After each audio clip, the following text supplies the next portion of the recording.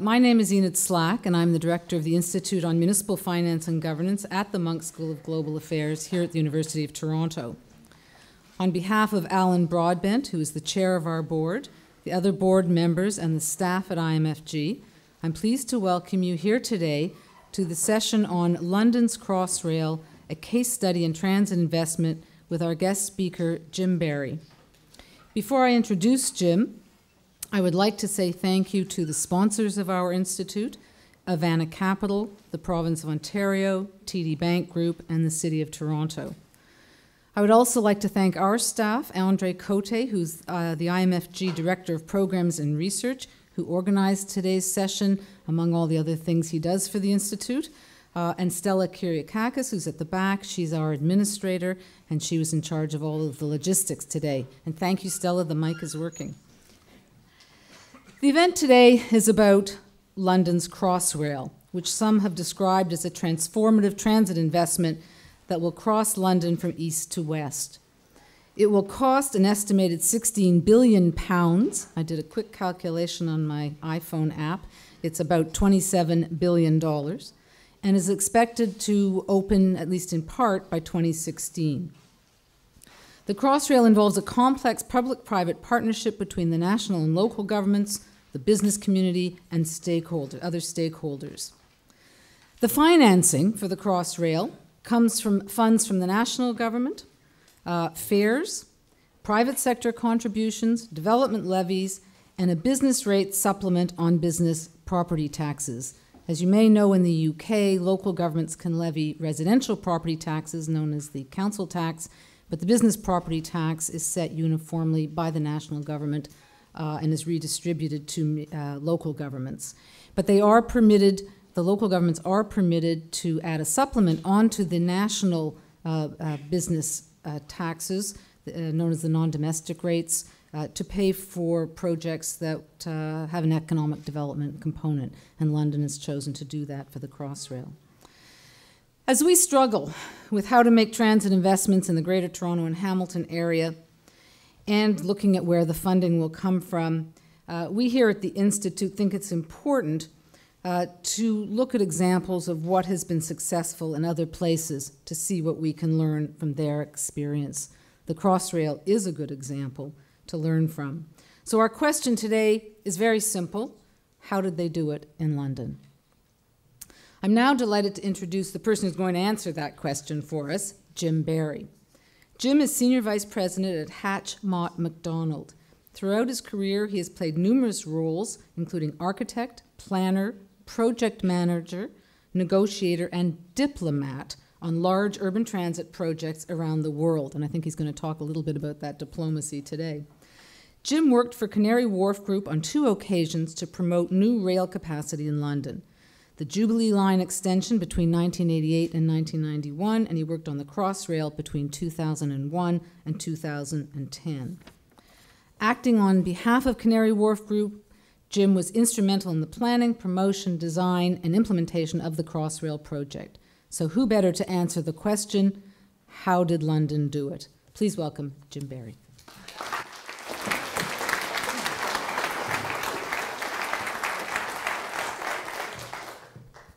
Okay.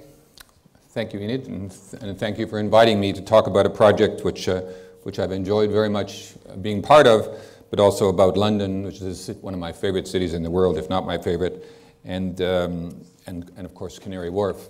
I was very fortunate to be invited to work at Canary Wharf in 1988 by a colleague that I worked in Vancouver with, and that's where I first met Paul Reichman.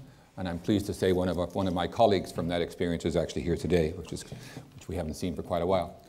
I just want, as many of you know, Paul Reichman died last week, and I just want to simply recognize that.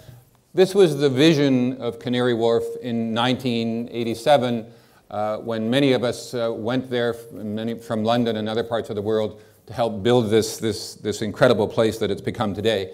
It's had a history which I'm sure many of you know about, but it is by any standard a very successful development as it is today. And basically that's, go back a bit. That's what it looks like today.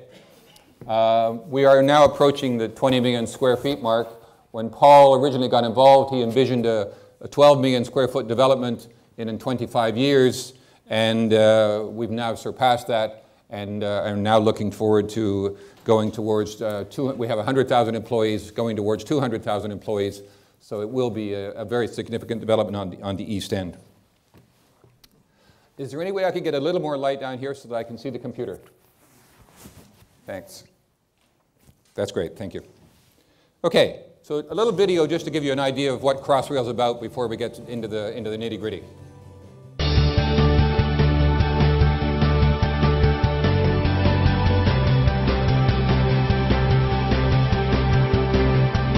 I think that Crossrail is one of the most exciting transport projects to happen in London in the last 50 years. Crossrail will be a real catalyst to regenerate some areas of the West End which really are perhaps lagging behind and which need a real improvement.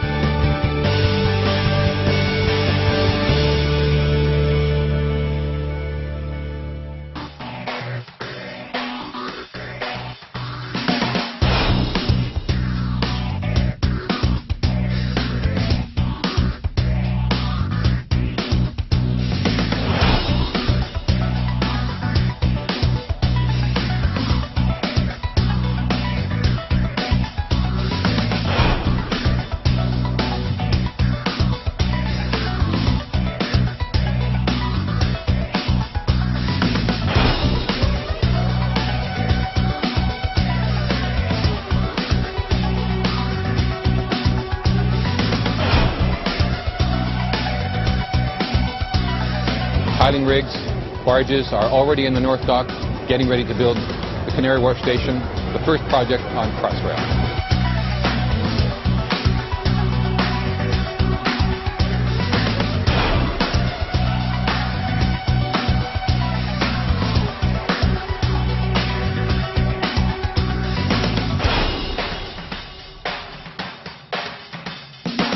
Crossrail will shrink London in a way which no other rail project has ever shrunk London. Journey times will be dramatically reduced, particularly from this part of the world to the West End. I work in Canary Wharf, and if it means I can get to my clients quicker, then that's great. Anything that gets you from one point to the other seamlessly has got to be good.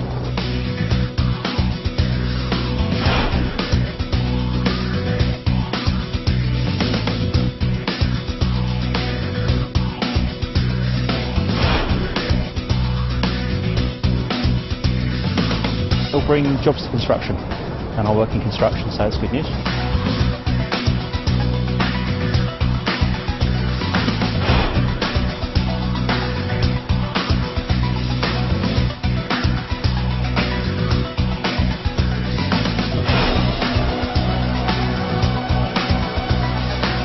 Stations like Tottenham Court Road will provide fantastic facilities for visitors to visit, but they'll also supply brand new retail spaces.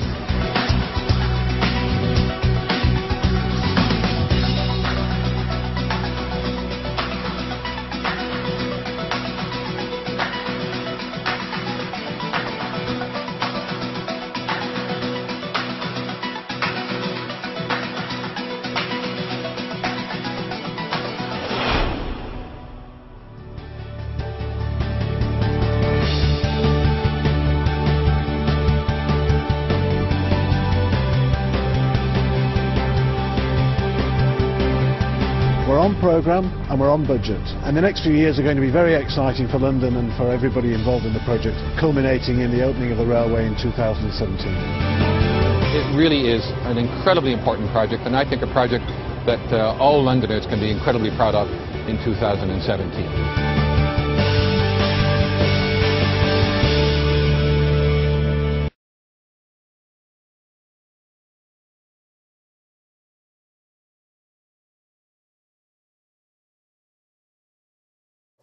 Okay, there are 58 slides and 58 stories, but I'll try to compress it a little bit. So I have to start from the fact that I did work for Canary Wharf. We recognize the importance of this project, and we also recognize the needs of transportation to Canary Wharf. So to that extent, my driver and ultimately my involvement is from that perspective, and so hence you see here a picture of Canary Wharf on the left side, the Crossrail station in the water to the right, and the red route represents the route going back into London. Obviously, it goes beyond this point at the same time. But the starting point was, and my good friend Michael, who was over there earlier this year, is that Canary Wharf is built on transport. And if you remember that quote in the front, transport is to Canary Wharf as water is to California. The Isle of Dogs is surrounded by water, and you certainly weren't going to build any new roads through that part of London, as you can see the level of density that exists there. So really the only way to get to this place was on rail transport. And its growth and its ability to operate is predicated on rail transport. But in fact, that applies to London. The mode share of public transport users at Canary Wharf is about 80%. The mode share of central London is more or less in that order. So you don't get in and out of London unless you go on some form of rail transport. So in terms of what is Crossrail, so it's a new railway, east-south, east-west. It does go into the southeast quadrant and the northeast quadrant. It's about 118 kilometers, so it does go on an existing rail network. The Great Western on the west side of London, west of Paddington, west of Heathrow, and the Great Eastern, which is east of Liverpool Street. About 24 trains an hour, 200 million passengers a year, and of course lots of 9 underground stations. The 15.9 billion that you saw referenced in the video is actually now dropped to 14.8 billion. Okay, so to understand the Canary Wharf perspective and how Canary Wharf played a role in this thing, you kind of have to look back to the beginning, and that was the Isle of Dogs in the Canary Wharf area. These are the West India docks as they looked more or less in 1987, and at the time that the Reichmans became involved in that plate. The white line represents they actually purchased in 1987.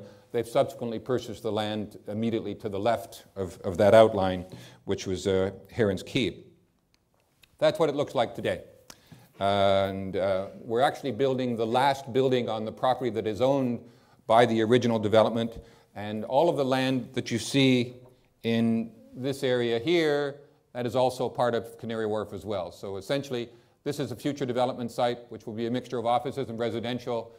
This is what's called Billingsgate Market, which has the potential to also be developed. Canary Wharf owns the land here. So there is room for the development of about 35 million square feet of office buildings and residential in this area, allowing it to grow to something like 200,000 people.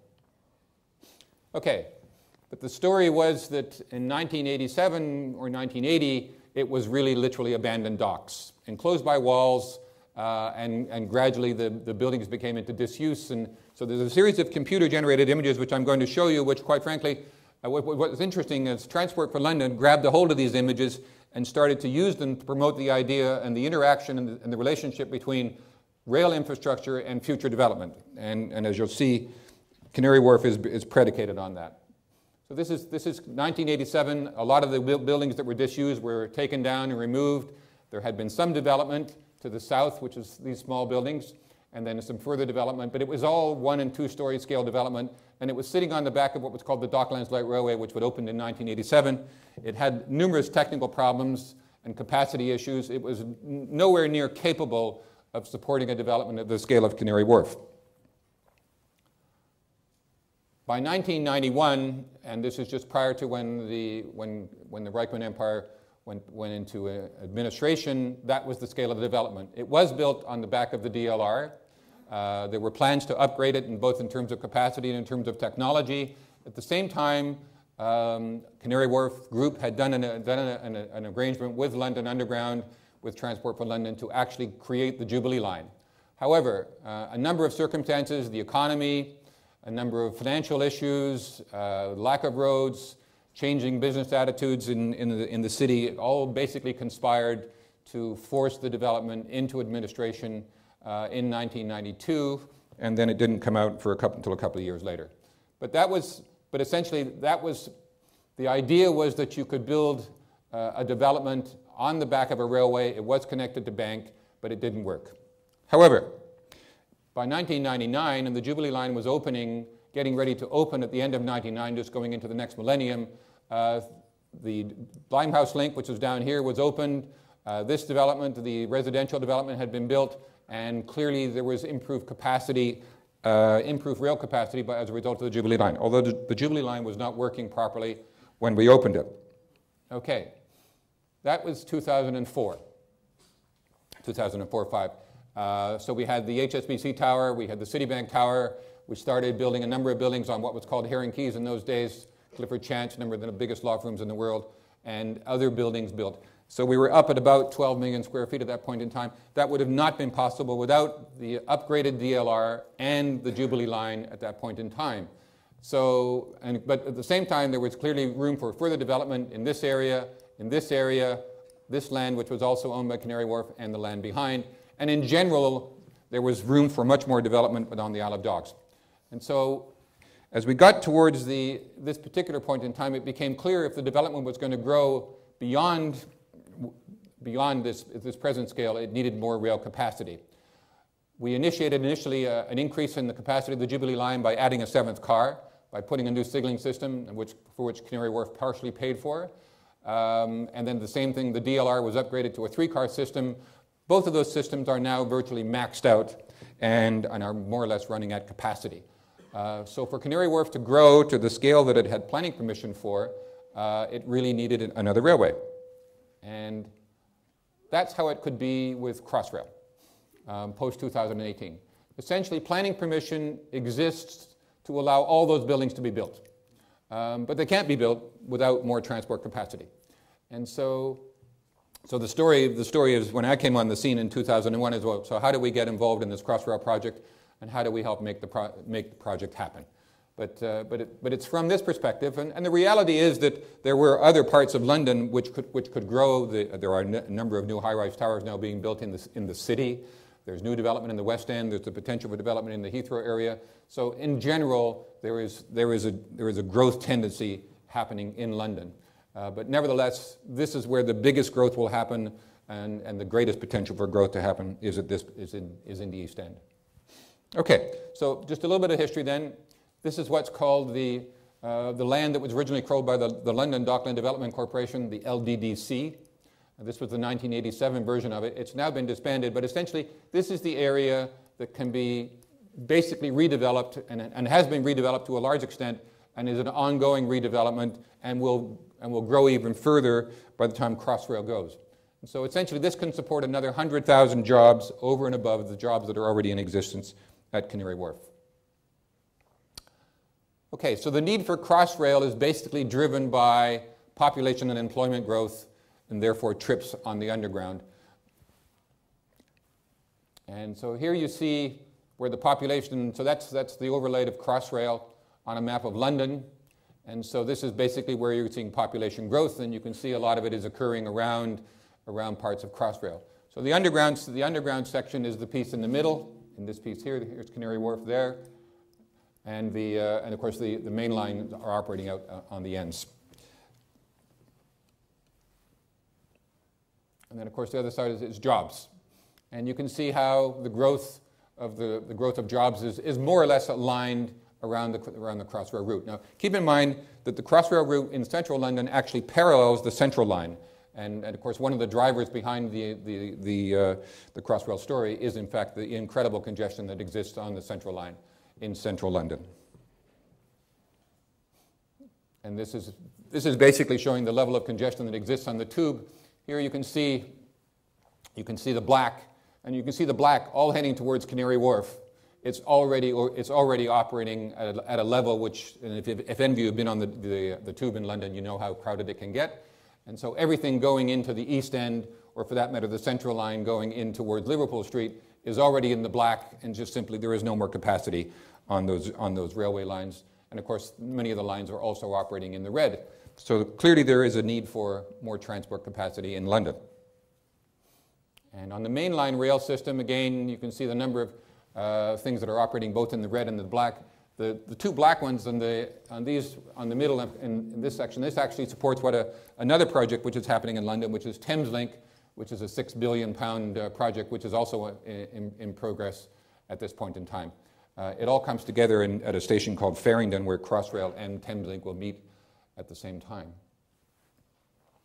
A little bit of history about this project, because it does have an incredibly long history. It was actually initially conceived way back in 1880 to run parallel with the Regent's Canal, which basically wraps around from the west side of London near Paddington over towards Canary Wharf, and then go underneath it. In the Abercrombie plan, it came up again as an idea of connecting east to west.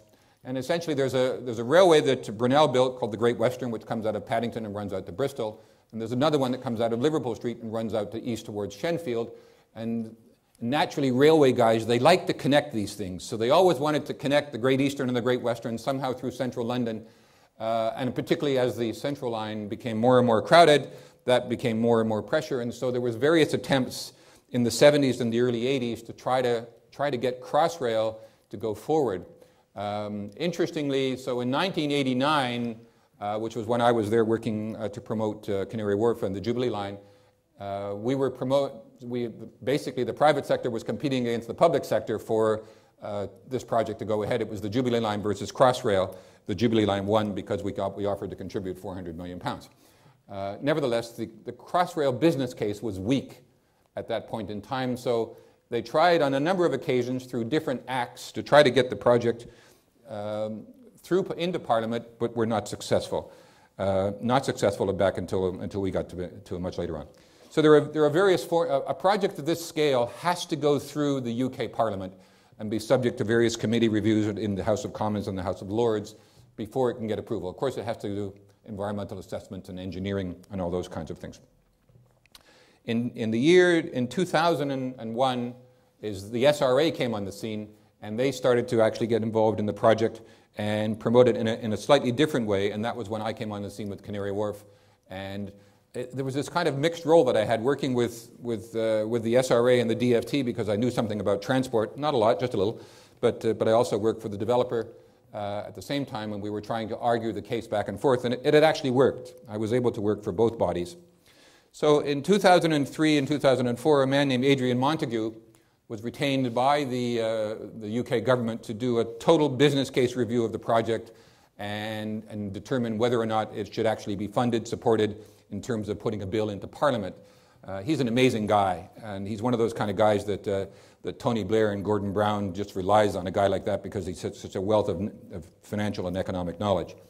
And so basically he gave the project a thumbs up, and then the bill was actually then deposited into Parliament in 2005.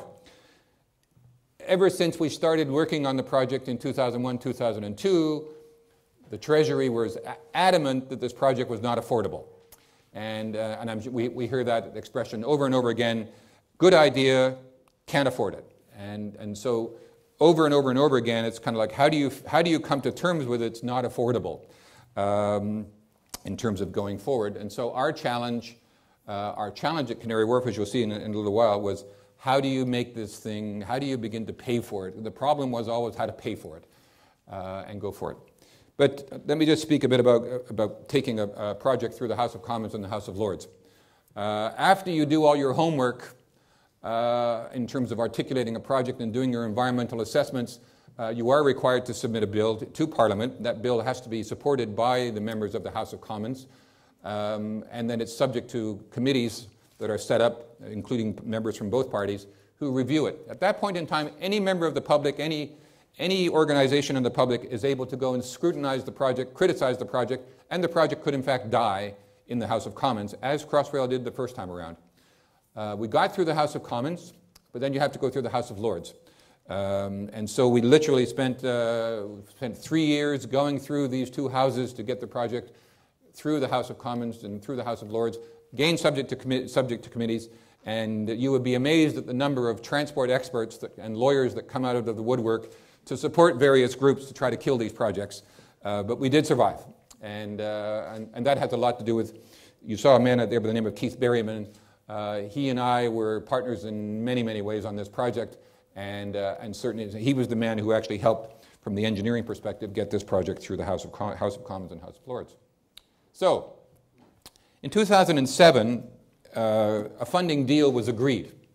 And so there's a story behind this. Gordon Brown was seeking to become, after he took over from Tony Blair, seeking to become elected as the Prime Minister. At the same time, Ken Livingstone, who was the mayor, was also looking down the road at a potential re-election at the same point in time. And so if you know anything about the history of Ken Livingstone, the history of London, and the Labour Party and so on, it was important that those two guys somehow worked out a deal. And so about August, September of that year, the question was, well, what's it going to take to get the support of London for the support of Gordon Brown? And the issue was Crossrail. And so, in a very rapid fire, it was how do you pull this whole funding story together? Now, a lot of homework had been done on how the funding should happen, and who should pay and who should contribute, et cetera, et cetera. But essentially, it all had to come together in a deal such that by October 2007, there was a deal done and Gordon Brown was prepared to go for an election. Interestingly, for a variety of reasons, he actually didn't go. However, the funding agreement was done and the deal was done to allow the project to proceed and to allow the bill to actually then move into the House of Lords. Okay, so in 2008, we actually got royal assent of the bill. And believe it or not, the bill actually has to come out of the House of Lords, go into a car, taken to the palace, signed off, and brought back. And in fact, I was invited to be part of that process. So on the very last day, in the House of Lords, all of those of us who really had worked to make this thing happen, sat there, saw it get royal assent approval, and then saw the bill come back, and then off to the pub. And certainly, and it was a beautiful day, and all that stuff. However, this happened not too long after it, and so there was more articles in the press about kill Crossrail. We can't afford it. It shouldn't happen, et cetera, et cetera. And of course, we were also going through another election where we were transitioning from the Labour Party into the Conservative Party that's in power today in the UK. However, Crossrail did survive that, and it did survive the transfer from the Labour Party to the Conservative Party that's in today. And I think that's one of the strengths of this project. The business case, the engineering, the thought, the level of homework, it was such that even the incoming party and their incoming transport executives and treasury people, et cetera, accepted that this was a good project for London on a variety of levels, and were able to continue to support the project. And of course, you saw it open in 2009. So, in May 2009, it actually did start construction.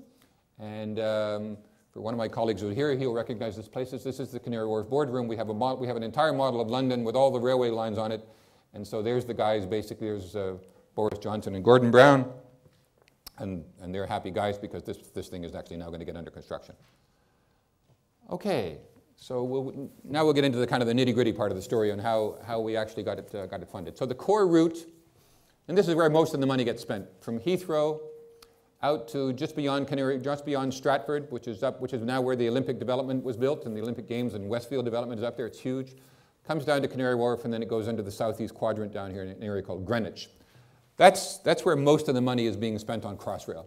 The underground stations run something in the order of 300 to 500 million pounds, and there's 9 of them, so you can see how that rockets up into the billions quite quickly. And then, of course, the tunnels are huge. They're 6 meters in diameter to support the kind of trains that if you've been to London, you've been on the Heathrow Express, that's the kind of train that will run in those tunnels. But essentially, that's the core. One of the good things that Crossrail does is connect to numerous places on the underground. And so what you're seeing here is basically the tube map and the rail map. But as it goes along parallel with the central line, just south of Oxford Street, it connects into the Jubilee line, it connects into the Northern line, it connects into the central line at Liverpool Street. It connects again at Canary Wharf into various things. And again up at Stratford, it connects. So one of the great things it does is it connects into all those other tube lines that are central to London, but then it wanders out onto the main railway network. And of course, that's one of the benefits of it, is it allows all that interaction and interchange between itself and other lines. The Jubilee line does the same thing. The Jubilee line is the only line which actually connects to every other tube line that exists in London. And that's what makes London work, is that ability to change lines quite easily between different ones. Okay, so at the core of the whole story, in terms of when you start looking at economic benefits and transport benefits and all this kind of stuff, you have, and somebody used the word 4 pillars, and you're only seeing 3 of them here. You have Canary Wharf, which has the ability to grow from its present 100,000 population to 200,000.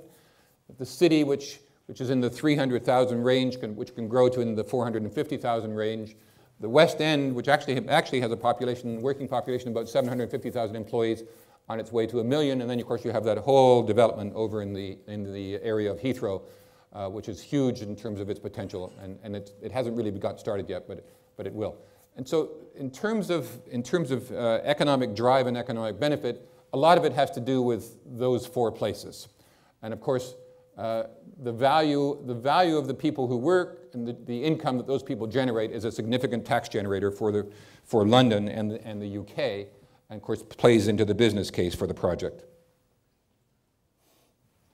Okay, so getting into that sort of nitty-gritty stuff that transport planners do, and I should say I'm not one of those guys. My role here is a multi-dimensional role, and so I worked with a lot of the companies that do this kind of work. But this is the kind of stuff that comes on the transport benefit side, is all the issues of accessibility and service quality and safety and those kind of things, new trains, mobility improvements, enhanced accessibility features, reduced pressures on the road network, obviously, reduced need for car use, reduction in trips, reduction in carbon dioxide, reduction in road accidents, and all those add up to, and of course, time savings at the same time. On the economic side, which is the big driver behind this particular project, the reduced journey times and the value that has. Over 35% of the future employment will in fact be on the Crossrail corridor. Regeneration of East London, which is probably the most deprived area in all of the UK. The boroughs of Tower Hamlets, Lambeth, Southwark, Greenwich have some of the highest levels of unemployment and the highest levels of deprivation in the UK. Crossrail will bring about 1.5 million people within a 45-minute trip commute to their work. And what was interesting, and we discovered that quite early in doing the analysis for Crossrail, that what employers are looking for is to be able to get their employees to work quickly, reliably, and as fast as possible. So, and a 45-minute commute was a good number. And so if you look at the way the tube network works and the rail network works, that's possible. What they're looking to do is expand that catchment. And so what Crossrail did by extending out from central London, basically it allowed us to capture another 1.5 million people who could get to work in 45 minutes. When you're looking at places like, you're looking at an increase in working population of almost 1 million people, that makes a big difference if you're an employer like HSBC, who have 8,000 people in that building, or Citigroup, or Barclays, who have another 6,000 or 7,000 people in their buildings. So that became quite an important factor. Of course, increased productivity associated with clustering, and then 14,000 people in construction. You probably heard, I'm sure that those of you who are in economics and planning, the clustering effect has enormous value in terms of agglomeration on the one hand, in terms of productivity on the other hand. So Canary Wharf is the classic example of clustering of banks and lawyers and financial services. The city, again, is the same kind of place that does all of that. Those places in that particular world are incredibly efficient and incredibly productive. And of course, the wages that are paid in those worlds are quite substantial, so therefore their time is incredibly valuable at the same time. And that's one of the differentiators between, say, London and the rest of the country, is the value of time associated with people who work in those professions versus people who may work in other professions. So this is just a map of showing the red areas where you see people who are able to get to work that much faster. And again, southeast, northeast, and to the west.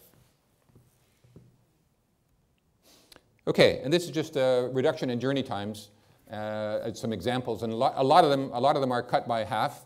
And in particular, where they really get reduced is for the people who live in the East End, and particularly the Southeast End. And that was a very important part of the story, was being able to, for the Southeast, is because they have to go through a convoluted way to get to London Bridge, is to be able to cut those journey times. And that's incredibly valuable in terms of promoting this project. And then, of course, you get the wider economic benefits. And I think to a large extent, although Crossrail does stand up very well on its transport benefits, it's the wider economic benefits that actually, I think, make the day for that project. Now, what was interesting is when we were doing the Jubilee line, the DFT or the Treasury would not necessarily accept those wider economic benefits in the way in which we promoted them back in 1989. However, the DFT and Treasury do accept those now, and they play a significant role in establishing the value of that particular project in London, and certainly selling it to the UK Treasury. And so obviously the places I just showed you, Canary Wharf, the City, the West End, the move to more productive jobs, pure agglomeration, increase in labor force participation, and impacts on competition, all of those things play a major role in establishing the benefit case on the economic side. Okay, just some numbers, and again, these are actually, you can access this information on the Crossrail website. For the business case, the cost-benefit stories, it's very positive. It's presented in two formats: the DFT using the value of time, which is not London-weighted, and the Transport for London version, which is London-weighted in terms of value of time. So you see a BCR in the order of 2.76 or 1.97. Either way, it's a positive business case for the project, and that business case has actually become improved as a result of the capital cost dropping from 15.9 to 14.8. And then here you see, this is it when we take in the case the sunk costs, and this is with the wider economic benefits, and you can see that it jumps up even more once you bring into the BCR of those numbers.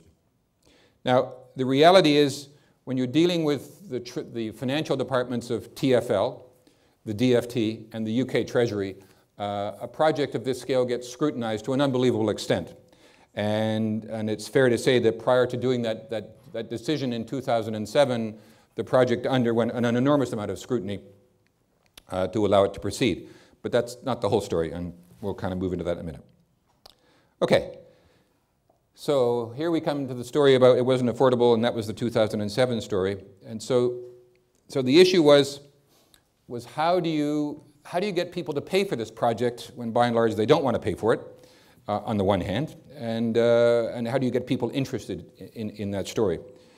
When I arrived, we retained a company called CBRE to do an analysis of where we thought the property sector might be able to play a role in the funding of Crossrail. And so they published a paper, which you'll see in a minute, about looking at how we might start. The starting point was, though, who's going to benefit from Crossrail, and how might they contribute to the cost of Crossrail? And so if you come down looking at the various beneficiaries, and it's a fairly standard list, is you obviously get the direct users of it in terms of their time savings and reliability getting to work. The users of other lines that either feed into Crossrail or benefit from Crossrail by virtue of transfer of passengers or creating more capacity on those lines. Users of other less congested lines, obviously the road users. Employers, developers, landowners, operators of other lines. From their standpoint, it's shorter commute for their employees, larger area of recruitment, support of urban development opportunities, employers who have enlarged catchment area, and of course increase in land value. All those things, and we hear a lot about that here in Toronto. And then of course the government. And the government from the perspective of economic growth, economic activity, increase in GDPs, social inclusion and tax revenues. I want to go back to the employers. In the UK, property rates and business rates are actually paid by the people who occupy the building. So in the case of all those big buildings that you see at Canary Wharf, their overall tax bill, property bill, if you like, on an annual basis, for a 1 million square foot building, you're looking at something in the order of £25 million. That amount is either paid by the banks, paid by HSBC, or whatever the case may be. But it's the employer, it's those people in that building and the employer of all those employees who actually gets the benefit of a thing like Crossrail. So all those employers in Crossrail, it's fair to say, they all benefit as a result of Crossrail being there, and as do all the other employers. So it is not just about property owners, it is about employers. And so all those big banks that generate, that have need for thousands of employees to be in a particular place are contributing to the demand for public transport and are, of course, contributing to congestion on other lines if that's the case. So in 2002, we published a document which we paid for and created, and it was called How Can Property Help? And again, this was CBRE. And so we looked at a whole variety of possibilities of how the property sector might play a role in helping to fund Crossrail. And so there were a number of mechanisms, and Ian has referred to some of them. One is a thing called a business rate supplement. So for all intents, that's your property tax or commercial tax on property. The other are levies, which are paid through with Section 106, and all developers who develop new buildings in the UK pay what's called a Section 106 levy, and that's essentially to pay for improvements as a result, improvements to infrastructure as a result of the development. And so that's fairly standard. And then, of course, there was the potential for joint development, i.e., where the developer may play a role in building the station, pay for part of the cost of it, and build commercial developments as part of it at the same time. Those were the three ideas that came out of that particular story. The key, however, and this is where the diplomacy comes into the act, is if you're going to get the private sector to pay, then they've got to understand and appreciate the value and understand how the costs are derived, but how the benefits are derived and how it's a benefit to them. So the issue of transparency is absolutely crucial. And of course, it has to be easy to implement. So if you try to use something that already exists as a mechanism, that's not a bad idea. It's predicated on rigorous studies and linking funding to revenue, and then of course linking the funding to the project. So it has to be earmarked. So if we're going to contribute, it has to be earmarked to the project. And that was quite clear. Those are some of the key things that came out of that story in 2002. So that story was growing, and as it grew, we actually became involved with TfL. So jointly, it's almost jointly, but quietly, TfL and Canary Wharf Group figured out what the property base was and what the potential was to raise money and how much money could be raised off all those properties that you saw along that corridor to help fund this project from the property perspective, or the private sector perspective, if you like. So one of the key things that came out of that thing was that we looked at all the property that had a rateable value above £50,000. It's now been changed to £55,000. And sure enough, you see a lot of them sit along the Crossrail route. And so in a sense, all of the people who are in that corridor are probably, well, in fact, they are subject to making a financial contribution to Crossrail, which I'll describe in a minute. So that was quite crucial. However, the principle does apply to all property in London that has that rateable value above 50. So you see there's a few properties in the south that fall into that category as well. And of course, they benefit as a result of other lines being decongested or easier access for other people. And of course, along the corridor, one of the other things that came out of it was that those represent all the stations, and that's basically the 1 kilometer radius around every station. And so all property that sits within those circles is likely to have to pay towards Crossrail at some point in some way, either through the Section 106 story, through another funding arrangement, which I'll talk about in a minute, or through a business rate supplement. So, and again, that's the typical circle that's looked at in terms of catchment for many transport projects, i.e. the distance that you walk in 10 minutes or 12 minutes. It's also the area where substantial development could actually occur on most of those stations. Okay, and I'll come back to this in a minute. These are the rates. So this was the third mechanism that was introduced. It's called a community infrastructure levy. And those are the rates that developers will pay both on new property and renovated property in those circles. So basically £50 and £35 and £20. It varies depending where you are. As you can see, Canary Wharf and all the big stuff gets into the big numbers. So as we kind of bring all this thing together then, in terms of the project is now at about 14.8 billion. And the way it's being funded, and I'll come back to the private sector again in a minute, is essentially there's a contribution coming from the DFT, which is more or less a grant. That's the Department for Transport. And that's a combination of, and it's coming in a combination of a couple of ways, through a direct contribution of 4.7, and then there's actually money coming from British Airports Authority, also from the City of London. Those are outright cash contributions. There's other funding that's associated with Network Rail, and that comes in at 2.45 billion, and there's some other private sector funds coming in. On the TfL side, So TfL are dealing with two parts, so 7.15 billion, and part of their contribution is paid for through the business rates and these other funding mechanisms, and then of course, and then part of it is a direct loan, or they will raise money through debt, and that's to deal with the fares component, the future fares component of the project. Okay, so getting into the nitty-gritty of it all. So basically on the CIL, it's the community infrastructure, they will raise approximately £300 million, and they're well on their way to doing that now. The business rate supplement will raise about £4.1 billion. It's been raising on the average of 22 million pounds a month so far.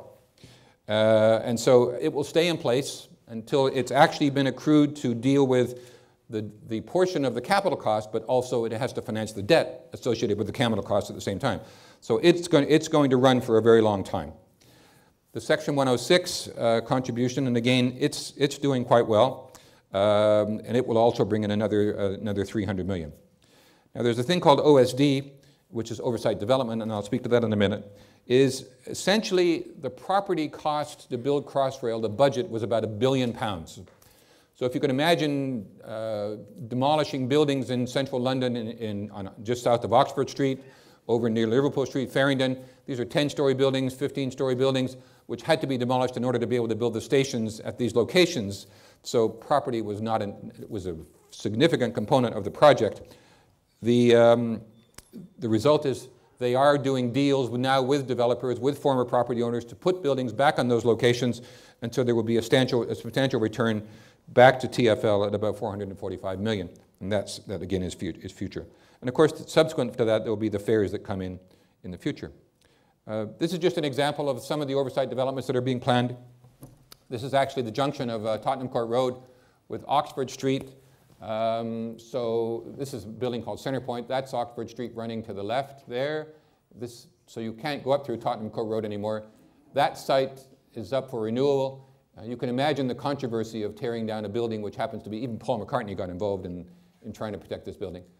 Tearing that building down in order to build a station entrance, and that's the kind of building that actually will go at that location there. So again, that and Transport for London, Crossrail are all very much engaged in promoting those kind of developments to occur with the station. Now, this particular location is actually where Crossrail, the Central Line, and the Northern Line, and they all come together. The investment just in this corner alone is in excess of £2 billion. And these are just some other examples. Now this is interesting. This is Bond Street, which is over on the edge of Mayfair. It's one of the most expensive parts of real estate in the world. We had to tear down the existing building, which is not unlike the building to the right, in order to build the station. But again, we were able to do the deals with the owners and the developers in order to put a building that worked with the station, and that will happen at the same time. And here's the one you just saw. Okay, so I just want to touch on a couple of things in terms of ingredients for success. What was it that allowed that project to be successful?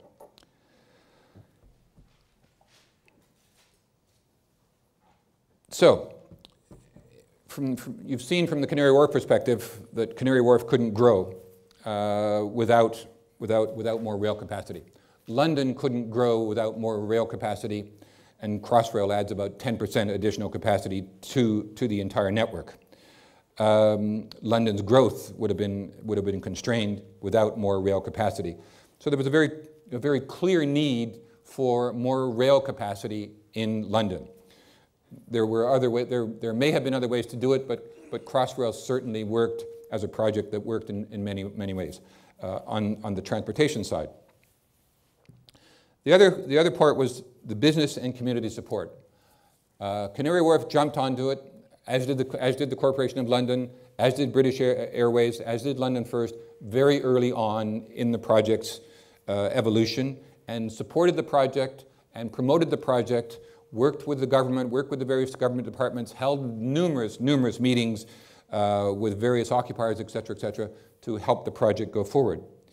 All those employers at Canary Wharf signed letters, as did employers in the City of London, signed letters to go to Tony Blair and Gordon Brown in support of this project and in support of paying that 2% that 2p on the pound business rate. That was crucial. If they were not prepared to do that, that project would have not happened. If the private sector hadn't come forward and supported it, that project would have not happened. It would have died like so many projects that are created by planning departments. If you don't have the business sector on side, they don't happen. It was very interesting at about 2003-04, when I was meeting with the Department of Transport, they said, we can't believe how far you've got this project along in terms of pushing it up to in priorities within the UK Treasury and DFT without having a political champion, because neither Blair or Livingston at that point in time would really come out public and say, yes, we need this project. They did gradually, as the private sector pushed it, come out and supported the project. So that was absolutely crucial. Doing videos like the one you saw, talking to all the people, the thousands of people who live along the corridor. Again, so there was an enormous amount of work of getting people to support a project at that scale. And of course, there's a business case. The UK prides itself on the depth to which they articulate and penetrate, you know, the number crunching that makes these projects work and makes sense. We did it ourselves as Canary Wharf. We hired our own consultants. We examined the business case. We did our own versions of the business case. And of course, as did the Treasury, the DFT, and TfL. And so that there was no question that it was an absolutely good project, which also made it political proof. To that sense, you weren't going to have somebody come along and say, oh, here, let's put another map here, let's do something over here, do something here. It was a very solid project. And so when we changed from the Labour government to the Conservative government, it survived because it had such a good, solid business case. Of course, there's the champion story. We didn't have any champions until about 2006, 5-6, when it was very clear that Ken Livingston was going to be the champion. And without him, it wouldn't have happened. But then, of course, Boris Johnson was elected, and of course, he climbed on board as well. And I think you've all seen Boris in various ways. He's quite a guy. He's a remarkable man. And I've been on the boat with him many times. We have our own. We have a boat down there, which anyway, that's another story.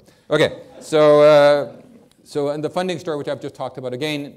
If it isn't funded and the funding is not clear, it's not going to happen either. And so the bill could have not gone through Parliament without having a clear definition of how the project was going to get paid for. So that was why we had to do the deal in 2007.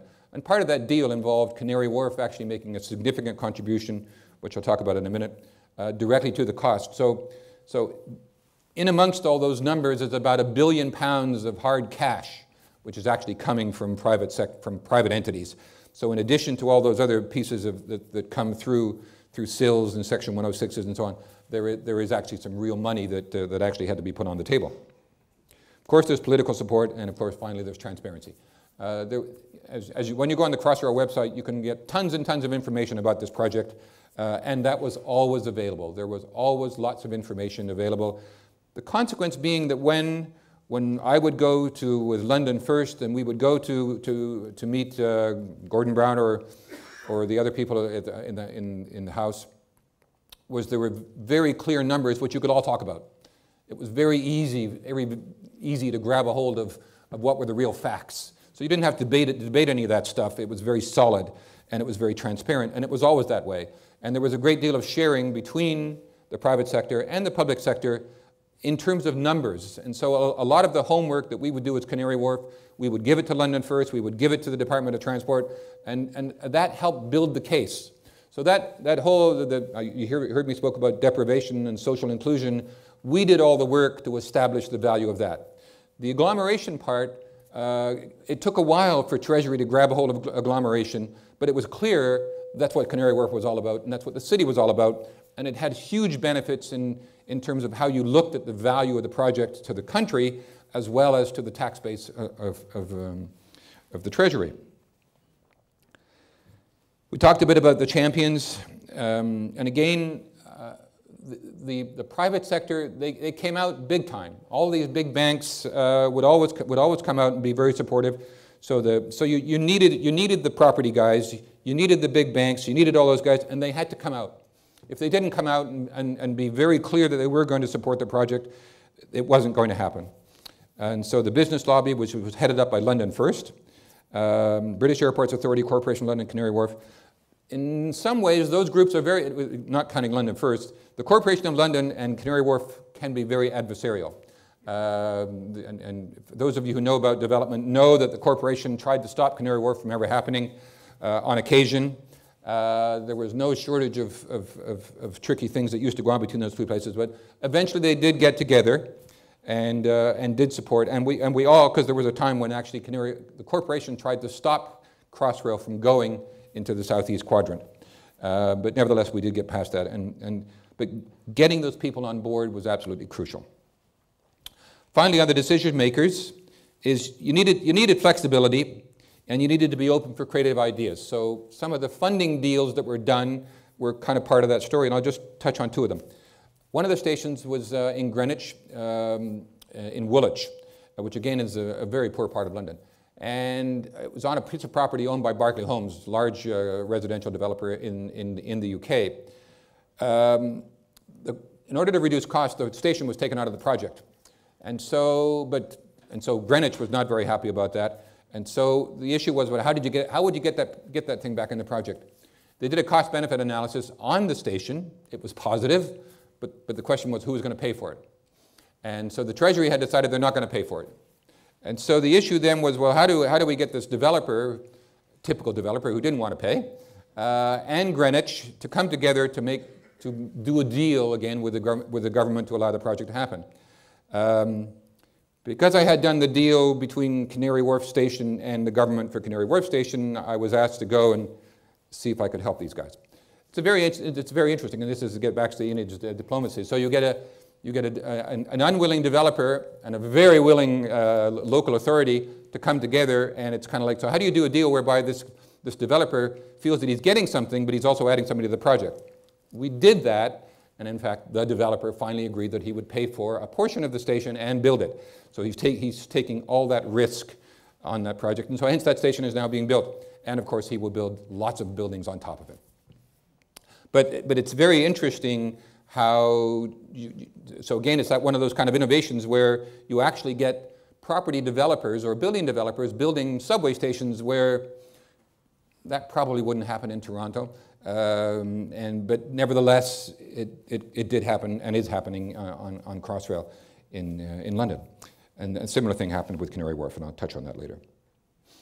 Okay, and then of course I've touched on the business case and the absolute importance of a good solid business case, and you can see the benefit cost ratios that are here. And again, these are on the website and they're totally open for scrutiny, and you can penetrate those numbers if you want to. And of course then there's the wider benefits, and I think it's the wider benefits that actually makes this project really work.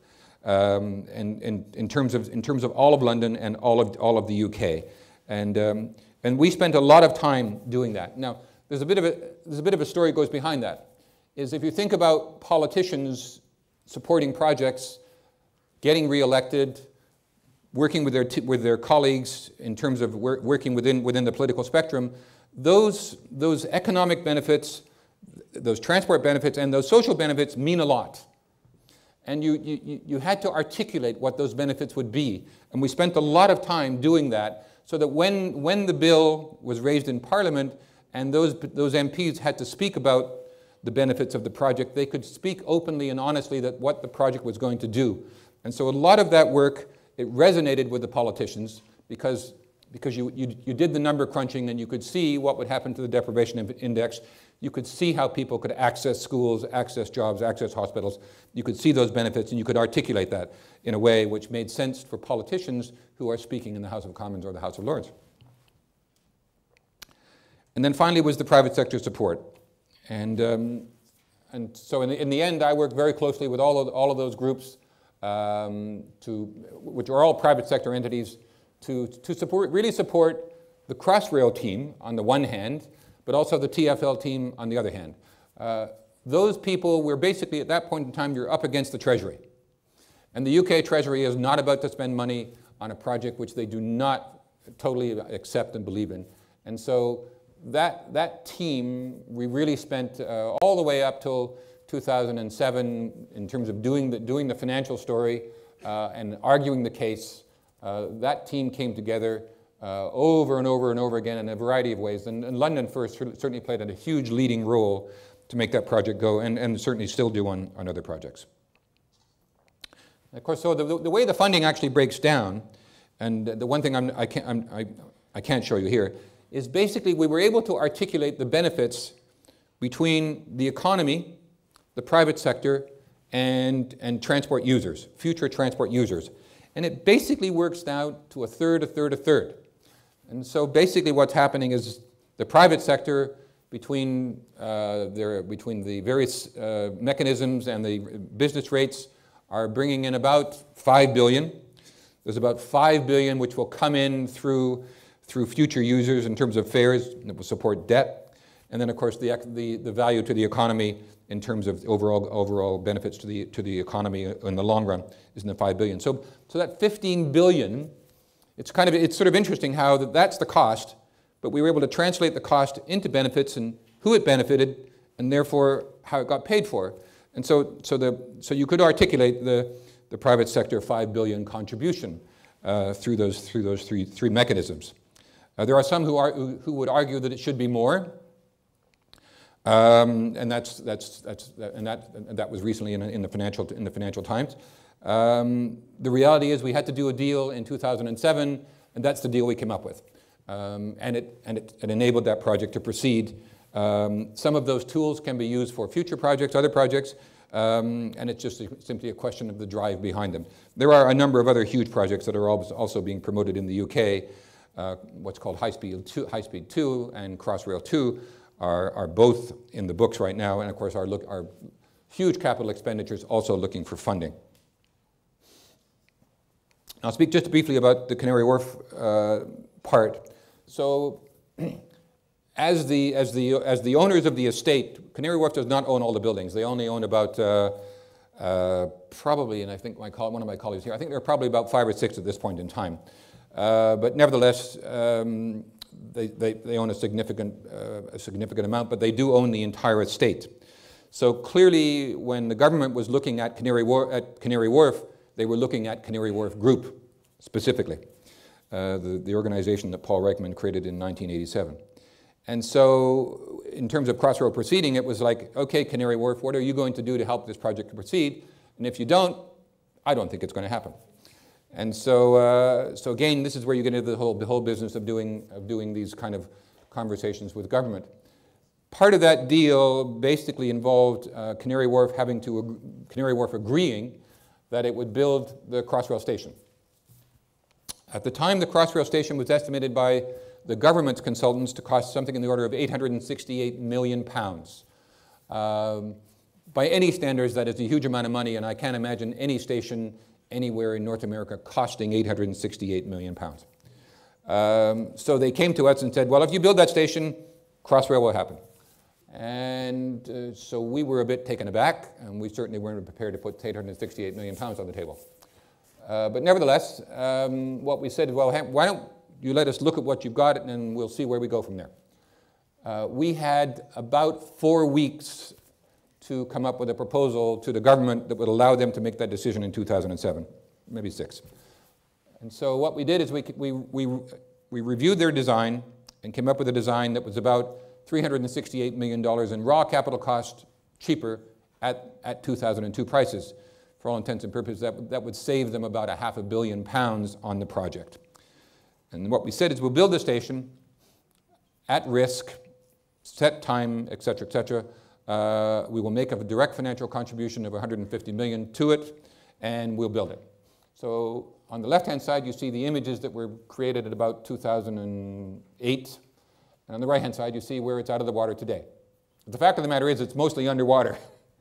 The deal was that we would build 250,000 square feet of retail on top of the station, because the station is way under the dock, and we will put a park on top of the station. And so the park is to replace the loss of the value associated with the water, and the park is open to the public who live just to the north of the development. So in effect, Canary Wharf played a significant role in making the project happen, is playing a significant role in actually building the project, and we are looking at various ways. For instance, Canary Wharf was approached to even operate the station. So it's a very different role, but again, they operate that development, and the guy who used to look after it is actually here today. They run that development. It's well looked after. It operates very well. And so for them to operate this station is not above and beyond what they're capable of doing. Now, of course, the property story comes into play, and there's no shortage of articles that you'll see like this in various property news and Financial Times, is that the value of property along Crossrail will go up. And of course, that's always speculation, and the suggestion is that most property would go up somewhere in the 8 to 10% range around those stations along the development. And of course, this happens to be Canary Wharf. And I'm sure that property will go up. Interestingly, while we were doing the project, commercial property, the value of commercial property in London dropped 35%. From 2004 to 2007, it dropped. So yes, it goes up, but it also goes down. And certainly we were faced with that. But nevertheless, no doubt in the long haul, I'm sure it becomes more valuable. Okay, so to wrap it, to kind of bring it to an end then, is sort of how does it relate to, and Andre wanted me to kind of connect it to some of the issues that we're talking about here in Toronto. So on the planning side, in terms of what you saw there and what we've done, is that it was comprehensive, it was transparent, it was thoroughly vetted by all the players and by the parliamentary process. So from a planning perspective, it was a solid project. From the private sector support perspective, they were there, they recognized the need, they believed in the business case, and at the same time were prepared to stick their necks out and put their hands in their pockets, which they did. On the value capture side, you saw that there was a number of mechanisms that were created specifically for that project. The business rate supplement did require a new bill to go through Parliament. It was approved and is in place, as did the other two. Section 106 was already in place. The SIL mechanism was instituted in 2009, approved in 2010. So funding is being raised by all of those tools at the moment. So there is value capture that is happening. The question is, can you get more value? Can you get more value capture? I've always had a very interesting. There's a very interesting debate about capturing value out of the value uplift in property, and that's a whole separate debate, which is probably having worth a conversation. That's about it. I hope that was interesting.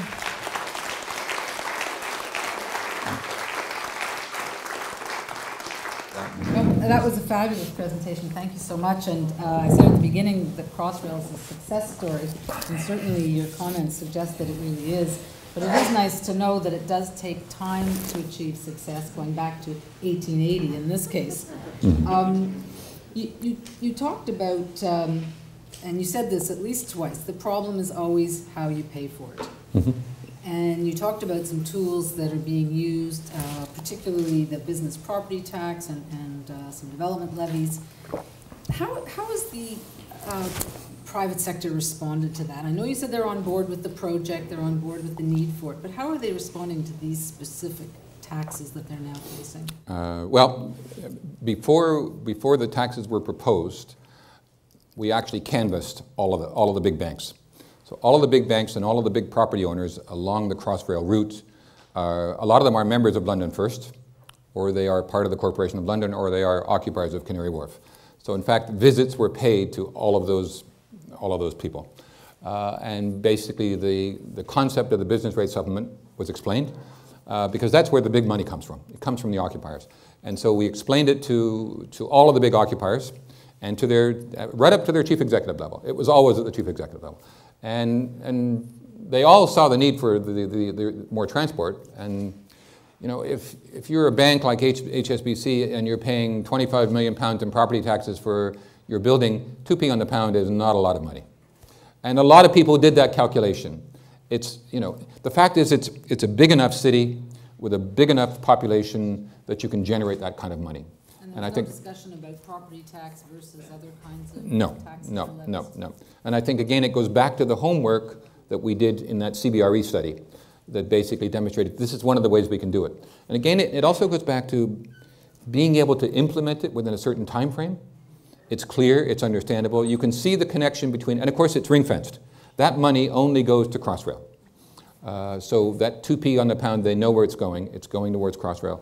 And again, when you audit TfL's books, you can see the £20 million a month, it's going to Crossrail. So there was no, I never sensed, you know, an outright, we can't do this. That never happened. And how did you get it down from 15.9 to 14.8 billion? Well, a number of things happened. First of all, I think it was probably, the cost of it was overestimated in the beginning. They took a very conservative approach to cost estimates. And so as they got into the project and they started to go up for tender, and of course, well, the Canary Wharf deal, that wiped $368 million right off the bat. So as they got into it, they discovered that you could get things for less.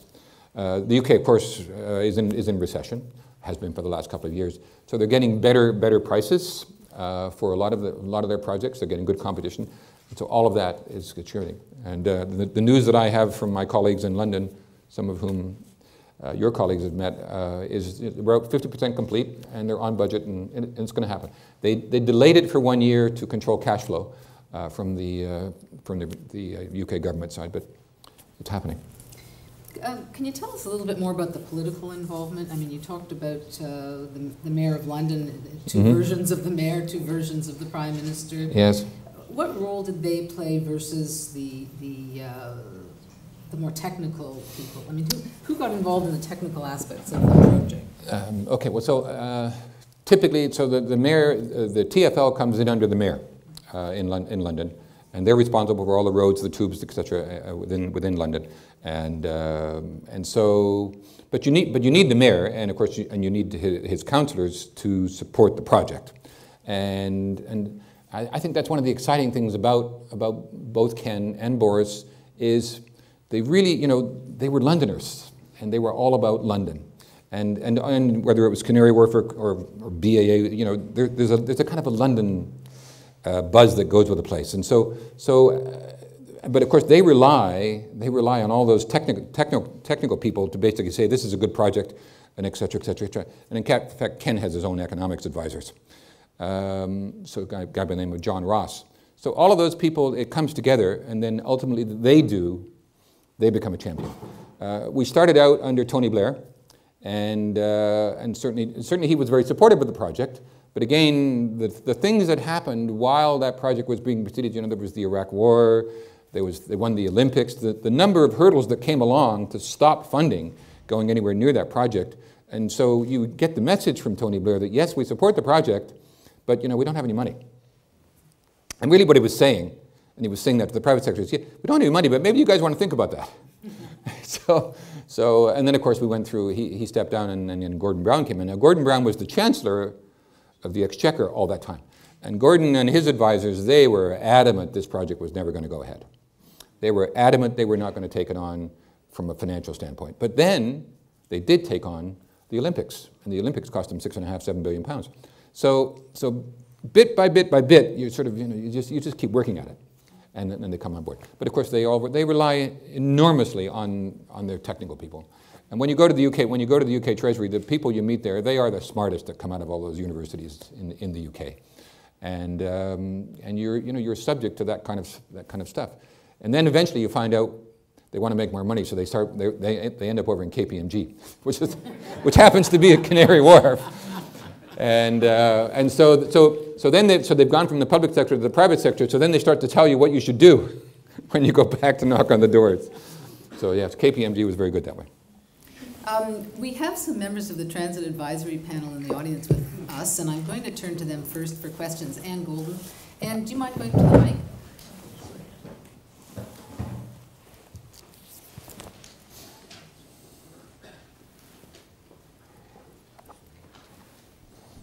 That was an excellent presentation, and I hope we can get a copy of the slides, Jim. That was very, very helpful.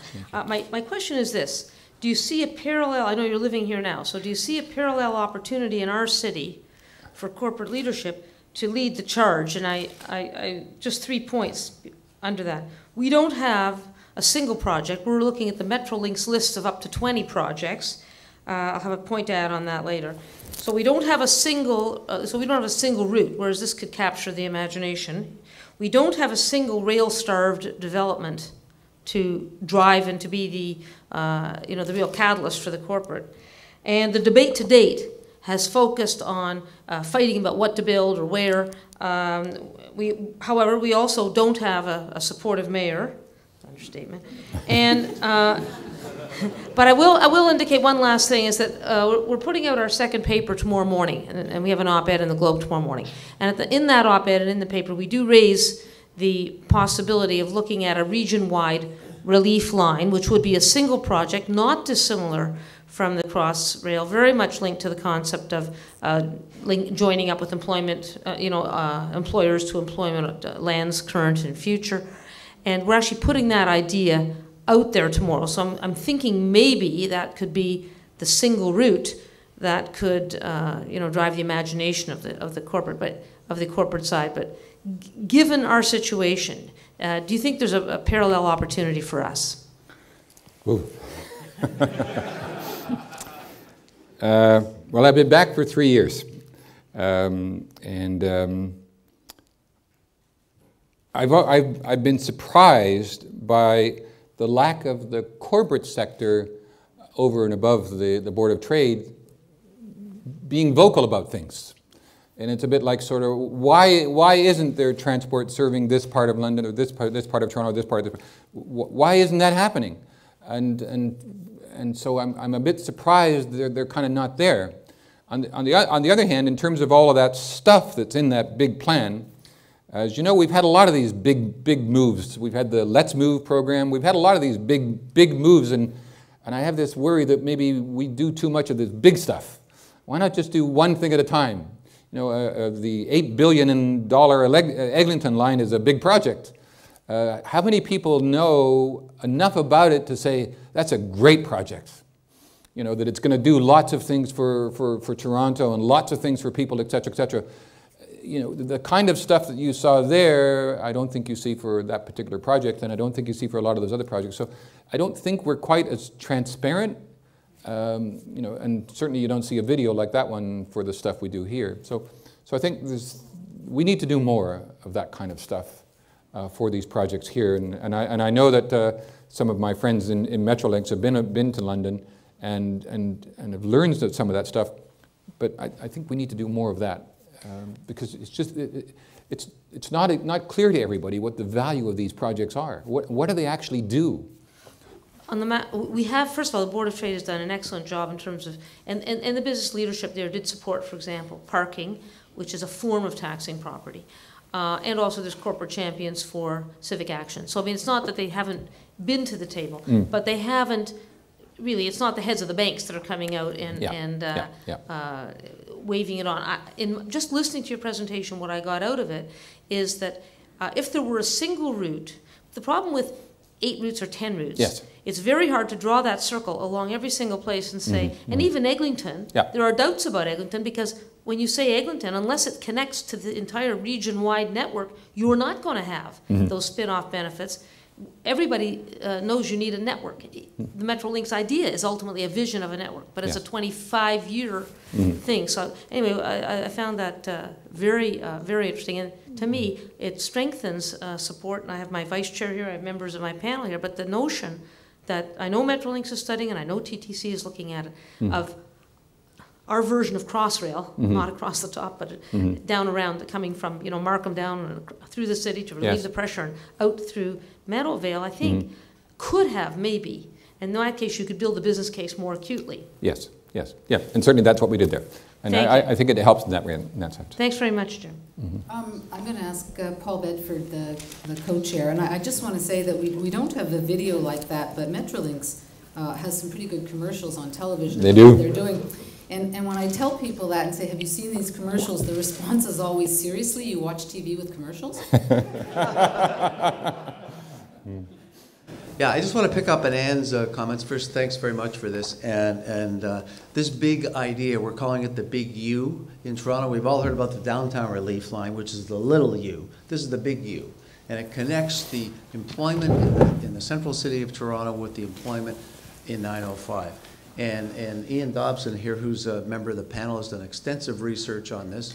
And being very simple about it, there's about 40 million square feet of office space outside the City of Toronto, the Markham, the Airport Corporate Centres, Meadowvale, et cetera, et cetera. Another 40 in the financial core, lots in between. And the opportunity to connect all that is powerful in terms of two-way ridership, not just everybody heading into the downtown, but also suburb to suburb. One of the things that was very impressive here was the travel time differences in one of your slides.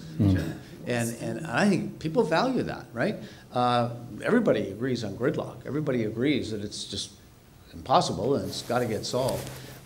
So those are powerful motivations. My question to you is in terms of the London First organization. As I understand it, major employers, bank CEOs, et cetera, et cetera. How long did that take to come together? What was the motivation for that? You know, how powerful was that? And what would be the equivalent of a Toronto First body like that? Well, okay.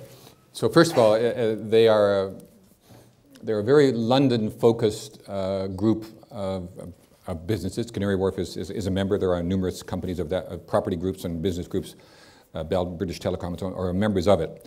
It has a mixture of senior people who basically run it, and then a number of technical people who basically do a lot of the homework and a lot of the outreach.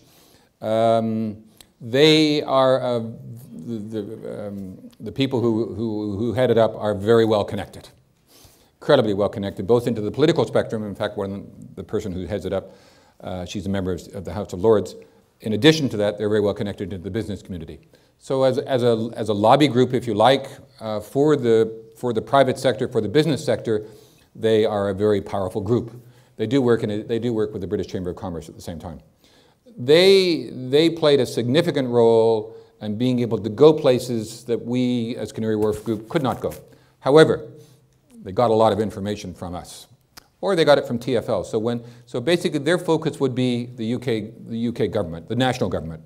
And so, in terms of whether it's dealing with Treasury, Department of Transport, their focus was there, and we would supply them with the information to go there, and present positive cases.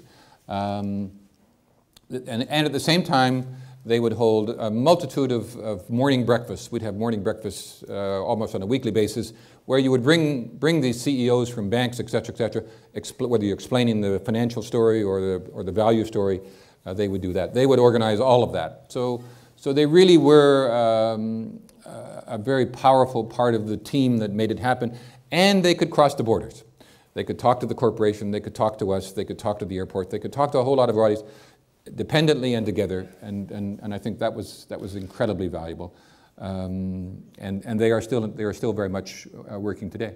So yeah, and I think that's what our Board of Trade does here. But yeah. Ian? Jim, thank you very much. That was terrific. The one part of the funding that you didn't spend a lot of time on was the middle part, the $5 billion that's paid for out of excess revenue on cash box return, underscored by Boris Johnson and the City of London. We realized there's a guarantee underneath there. I'd like you to talk a little bit about that, because it was very, very instructive to me when I was over there, learning how they use the cash box, knowing that our system here is only funded 75% of the cash box. So it's subsidized. And you hear people say transit loses money. It's the same situation in London. London subsidizes about 25% of its transit. What I learned there was that these big projects actually produce cash that funds the buses that help the cleaning ladies afford mobility around a very expensive city and so forth. And I heard that story. Could you explain a little bit about how they leverage that excess cash flow out of Crossrail with the evidence that people will use it, for one thing, and how that has really contributed to the funding? Because it's a third of it. It's £5 billion. That's right. Okay, so Transport for London is allowed to do prudential borrowing, and does go out to the marketplace to borrow money based on its credit rating, which I think is AAA, and that is based on to a large extent on ridership and of course the value of their asset. So to a large extent, so a project like Crossrail will develop huge revenues based on the ridership forecast.